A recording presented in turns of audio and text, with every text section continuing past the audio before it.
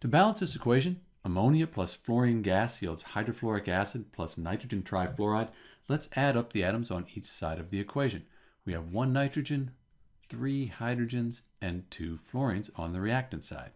Over on the products, we have the 1 nitrogen, we have 1 hydrogen, and then we have the 1 fluorine here, plus these 3 fluorines right here for a total of 4 fluorine atoms. Let's see if we can solve the hydrogens first.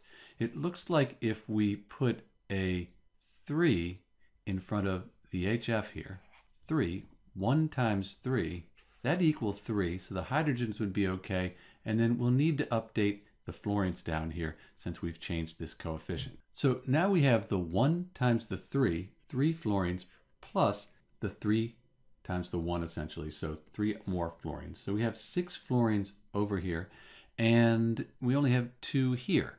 That's pretty easy to fix though. We could put a 3 right here, 2 times 3, that would equal 6, and then everything would be the same. This equation would be balanced. 1 nitrogen on each side, 3 hydrogens, and 6 fluorines.